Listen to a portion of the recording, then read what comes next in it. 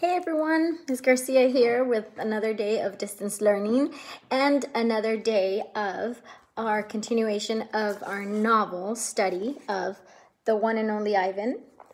Sorry, my cover is a little old, guys. That should tell you that it's one of my favorites. I know I've said it before, but it really is a great book. So let's go ahead and get right into it.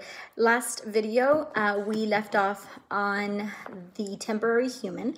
That was the video that composed part 5 of our book study. So today we're going to go ahead and move on to the chapters titled Hunger, and we're going to move all the way to Another Ivan. So the chapters for this video, which is video 6 of our book study, are going to be on Hunger all the way to Another Ivan. So follow along either with your book or just enjoy the reading, guys. We're about to get started. Again, this is part 6 of our book study.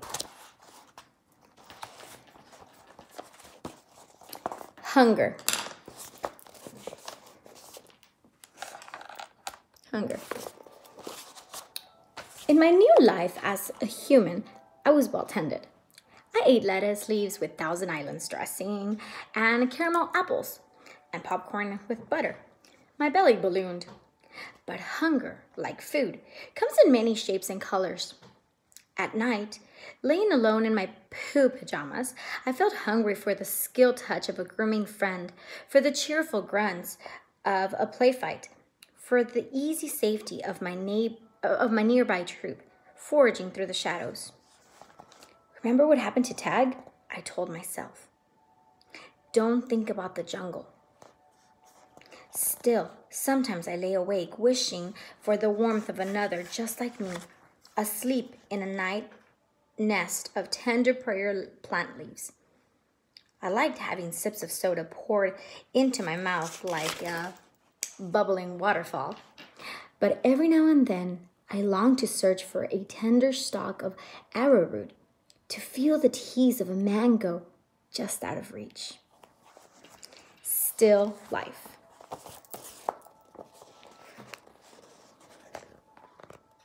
Still life. One day, Helen came home with something large and flat, wrapped in brown paper. "Look what I bought today," she said excitedly as she tore off the paper. "A painting to go over the living room couch." "Fruit in a bowl," Max said with a shrug. "Big deal." "This is fine art. It's called a still life," Helen explained, "and I think it's lovely." I dashed over to examine the painting, marveling at the colors and shapes. "See," said Max's wife, "Ivan likes it." "Ivan likes to roll up poop and throw it at squirrels," Max said. I couldn't take my eyes off of the apples and bananas and grapes in the picture. They looked so real, so inviting, so edible. I reached out to touch a grape, and Helen slapped my hand. "Bad boy, Ivan. Don't touch." She jerked her thumb at Mac. "Honey, go get a hammer and a nail, would ya?" While Mac and Helen were busy in the living room, I wandered into the kitchen. A cake covered in thick chocolate frosting sat on the counter. I like cake. Love it, in fact. But it wasn't eating I was thinking about. It was painting. The frosting picked and dipped like waves on a tiny pond. It looked rich and gooey, dark and smooth. It looked like mud. I scooped up a handful of frosting. I scooped up another. I headed to the refrigerator door. It was perfect. An empty white waiting canvas. Sorry, guys. The frosting wasn't as easy to work with as jungle mud. It was stickier and, of course, more tempting to eat. But I kept at it. I scraped off every last bit of that frosting. I may have eaten a little cake, too.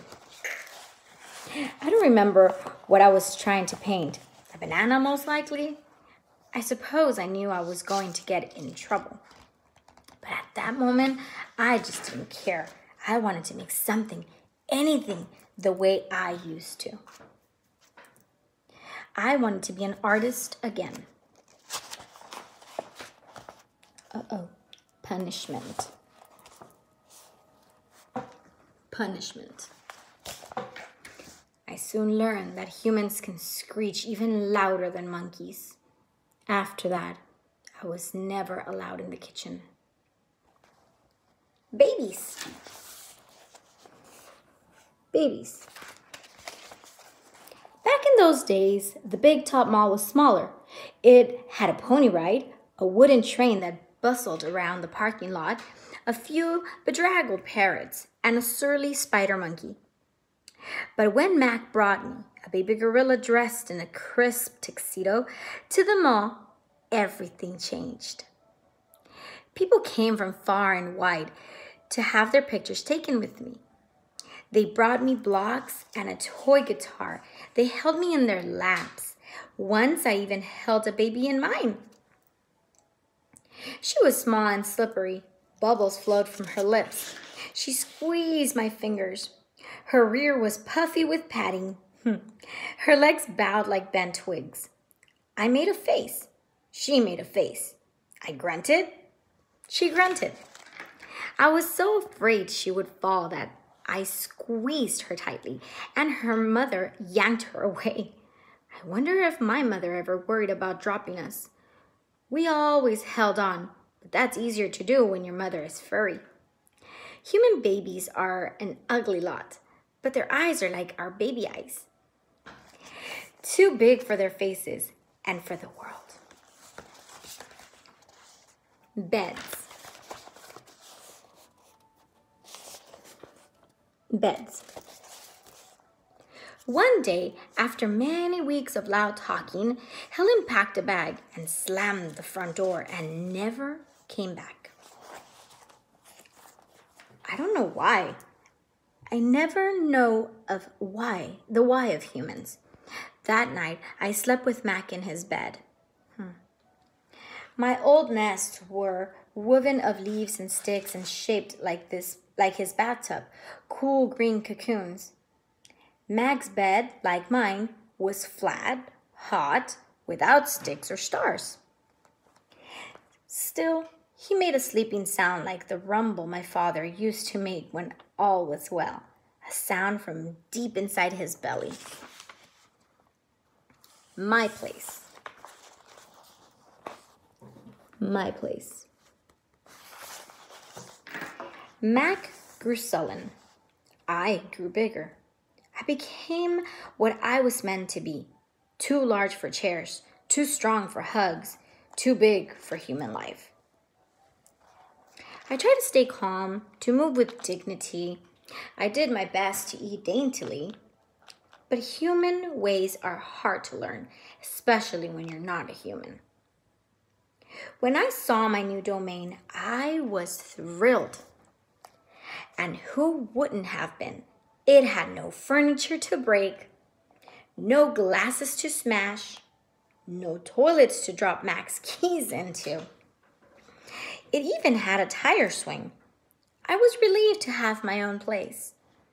Somehow, I didn't realize I'd be here quite so long.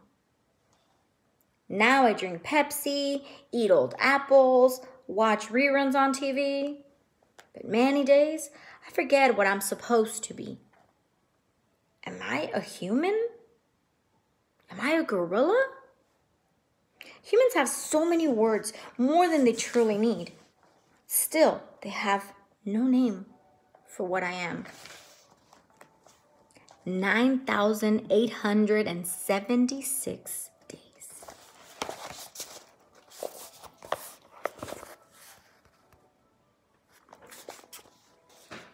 Ruby is finally asleep. I watch her chest rise and fall. Bob, too, is snoring. But my mind is still racing. For perhaps the first time ever, I've been remembering. It's an odd story to remember, I have to admit. My story has a strange shape, a stunted beginning, and an endless middle. I count all the days I've lived with humans, gorillas, count as well as anyone, although it's not a particularly useful skill to have in the wild. I've forgotten so many things, and yet I always know precisely how many days I've been in my domain. I take one of the magic markers Julia gave me. I make an X, a small one, on my painted jungle wall. I make more X's and more. I make an X for every day of my life with humans. My marks look like this.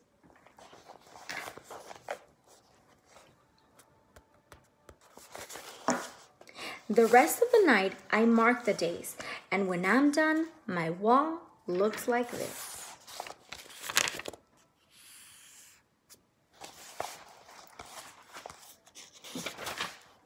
And so on until there are 9,876 X's marching across my wall like a parade of ugly insects. A visit. A visit. It's almost morning when I hear steps. It's Mac. He has a sharp smell. He weaves as he walks. He stands next to my domain. His eyes are red. He is staring out the window at the empty parking lot. "Ivan, my man," he mumbles. "Ivan." He presses his forehead against the glass. "We've been through a lot, you and me." A new beginning.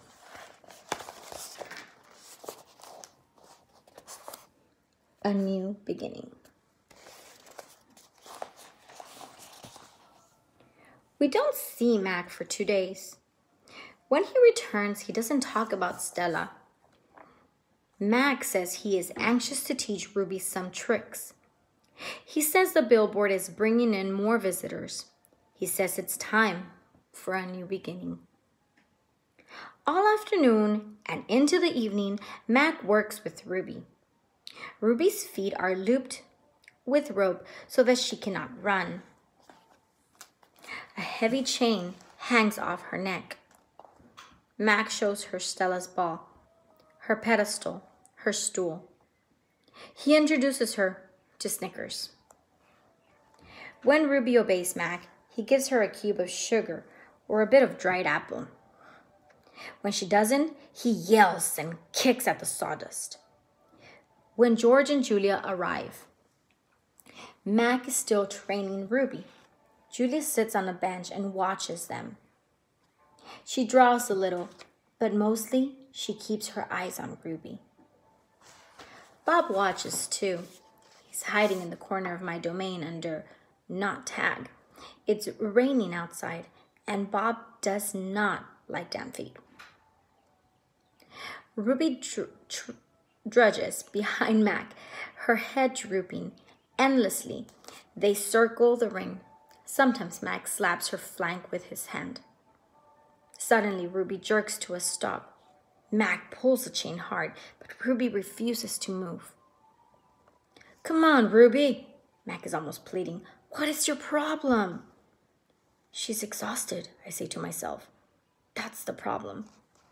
Mac groans. "Idiot elephant." "Idiot human," Bob mutters. "Walk, Ruby," I say, although I know she's too far away to hear me. "Do what he says." "Walk," Mac commands. "Now!" Ruby doesn't walk. She plops her rump on the sawdust floor. "I think maybe she's tired," Julia says. Mac wipes his forehead with the back of his arm. "Yeah, I know. We're all tired." He pushes Ruby with the heel of his boot. She ignores him.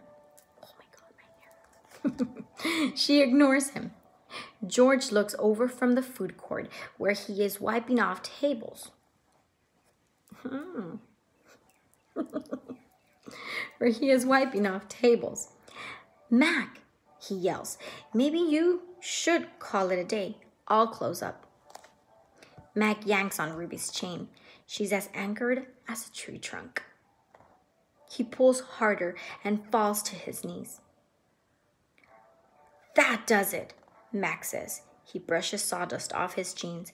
I am through playing around. Max stomps off to his office. When he returns, he is carrying a long stick. The gleaming hook on its end is almost beautiful, like a silver moon. It's a claw stick.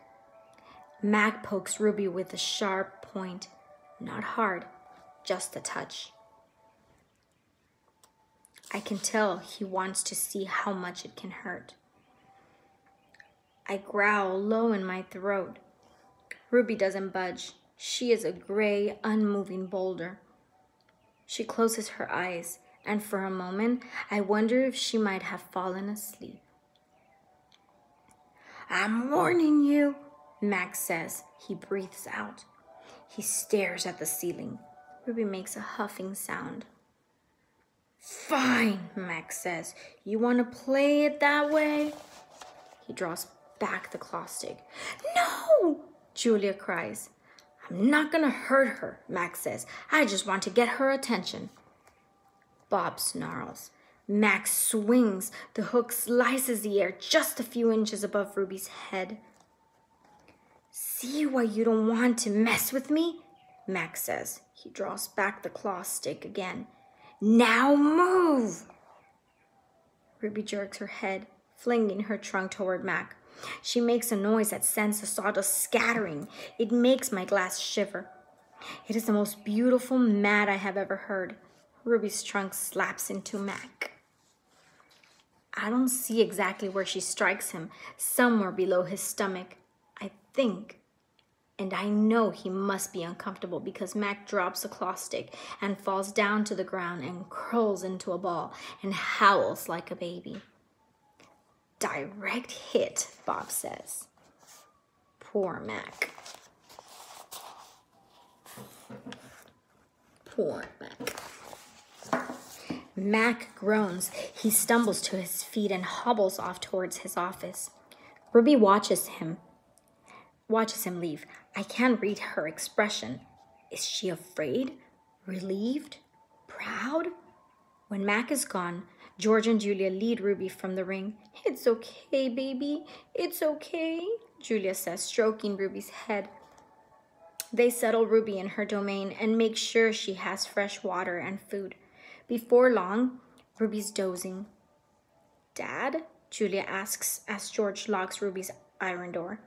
Do you think Mac would ever hurt Ruby? I don't think so, Jules, George says. At least, I hope not. Maybe we could call someone. George scratches his chin. I wish I could help Ruby, but I wouldn't know how. I mean, who would I call? The elephant cops? Besides, George looks down. I need this job, Jules. We need this job. Your mom, the doctor bills. He kisses the top of Julia's head. Back to work. You and me both. Julia sighs and reaches for her backpack. She removes a piece of paper, a bottle of water, and a small metal box. Homework first, George says, wagging a finger. Then you can paint. It's for art class, Julia explains. We're doing watercolors. I'm going to paint Ruby. George smiles. All right then. Just don't forget your spelling. Dad? Julia asks again. Did you see Mac's face when Ruby hit him? George nods. Yes, he says solemnly. I did. He shakes his head. Poor Mac. He turns away, and only then do I hear him laughing. Colors. Colors. Julia opens the metal box. I see a row of little squares, green, blue, red, black, yellow, purple, orange. The colors seem to glow. She pulls out a brush with a thin tuft of a tail at its end. She dips the brush in water and wets the paper, then taps at the red square. When the brush meets the damp paper, pink petals of color unfurl like morning flowers. I can't take my eyes off of that magical brush. For a moment, I'm not thinking about Ruby and Mac and the claw stick and Stella. Almost. Julia touches red again, then blue, and there, suddenly, it is the purple of a ripe grape. She touches the blue, and her paper turns to summer sky. Black and white, and now I see that she is painting a picture of Ruby. I can make out her floppy ears, her thick legs. Julia stops painting. She takes a few steps back, hands on her hips, gazing at her work. She scowls. It's not right, she says. She glances over her shoulder at me. I try to look encouraging. Julia starts to crumple up the paper, then reconsiders. Instead, she slides it into my cage at the spot where my glass is broken. Here you go, she says. A Julia original. That'll be worth millions someday. Gingerly, I pick up the paper. I do not eat a single bite of it. Oh, hey, I almost forgot. Julia runs to her backpack. She pulls out 3 plastic jars, 1 yellow, 1 blue, 1 red. She opens the jars, and an odd, not food smell hits my nose. Julia pushes the jars one by one through the opening. Then she slides home paper through. These are called finger paints, she says. My aunt gave them to me, but really, I'm too old for finger painting. I stick a finger into the red jar. The paint is thick as mud. It's cool and smooth like bananas underfoot. I pop my finger into my mouth. It's not exactly ripe mango, but it's not bad. Julia laughs. You don't eat it, you paint with it. She grabs a piece of paper and presses her finger on it. See? Like this. I place my finger on a piece of paper. I lift it, and a red mark is there. I get a bigger glob from the pot and slap my hand down on the page. When I pull my hand off the paper, its red twin stays behind. This isn't like the ghostly handprints on my glass, the ones my visitors leave behind. This handprint can't be so easily wiped away.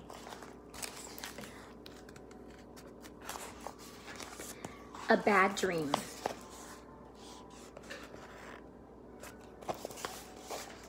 I lie awake, peeling dried red paint off my fingertips.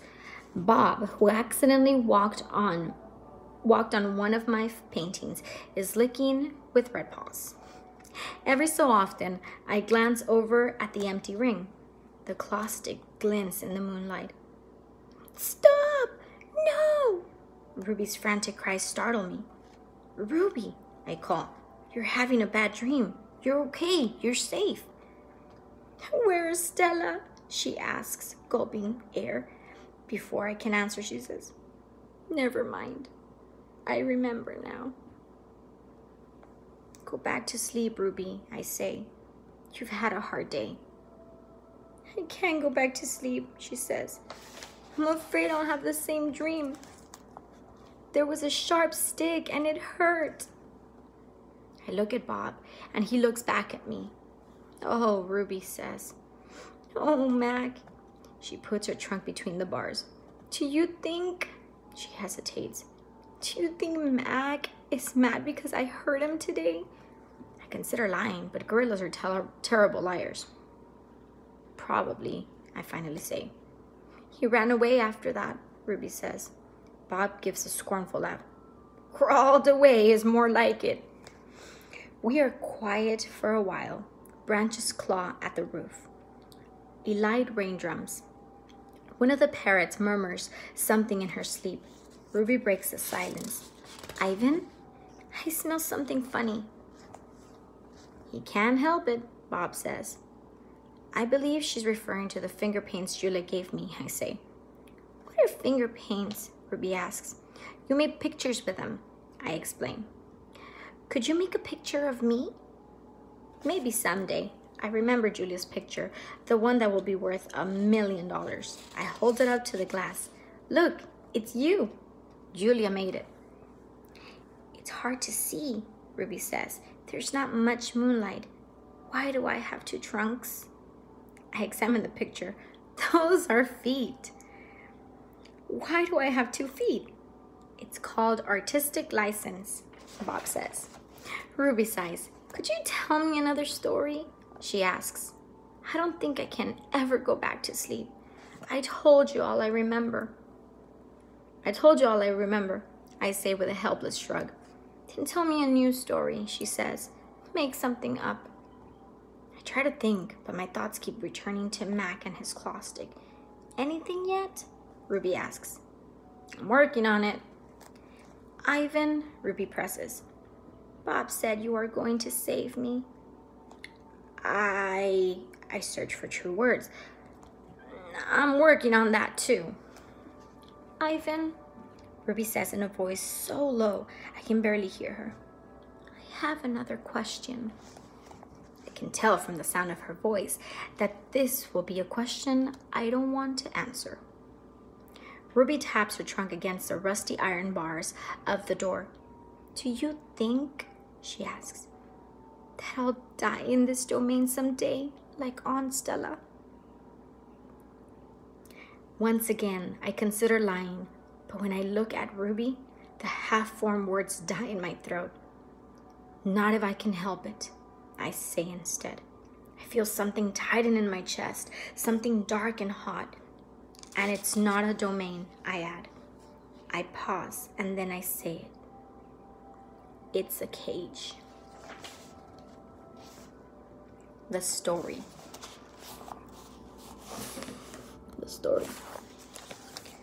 I look at the ring, layered with fresh sawdust. I look at the skylight, at the half-hidden moon. I just thought of a story, I say. Is it a made-up story or a true one? Ruby asks. True, I say. I hope. Ruby leans against the bars. Her eyes hold the pale moon in them, the way a still pond holds stars. Once upon a time, I say, there was a baby elephant. She was smart and brave, and she needed to go to a place called a zoo. What's a zoo? Ruby asks. A zoo, Ruby, is a place where humans make amends. A good zoo is a place where humans care for animals and keep them safe. Did the baby elephant get to the zoo? Ruby asks, softly. I don't answer right away. Yes, I say at last. How did she get there? Ruby asks. She had a friend, I say. A friend who made a promise. How? How? It takes a long time, but finally Ruby returns to sleep. Ivan, Bob whispers, yawning. What you said about the zoo, how are you going to do that? Suddenly I feel as if I could sleep for 1,000 days. I don't know, I admit. You'll think of something, Bob says confidently, his voice trailing off as his eyes close. What if I don't? I ask, but Bob is already asleep. His little red feet dance, and I know he's running in his dreams, remembering. Bob and Ruby sleep on. I don't sleep. I think about the promise I made to Stella and the pictures I've made for Ruby. And I remember. I remember it all. What they did. What they did. We were clinging to our mother, my sister and I, when the humans killed her. They shot my father next. Then they chopped off their hands, their feet, their heads. Something else to buy. Something else to buy. There is a cluttered, musty store near my cage. They sell an ashtray there, It is made from the hand of a gorilla. Another Ivan. Another Ivan. When morning comes and the parking lot glimmers with dew, I see the billboard on the highway. There I am, the one and only Ivan, bathed in the pink light of dawn. I look so angry with my furrowed brow and clenched fists. I look the way my father did, the day the men came. I am, I suppose, a peaceful sort. Mostly I watch the world go by and think about naps and bananas and yogurts and raisins. But inside me, hidden, is another Ivan.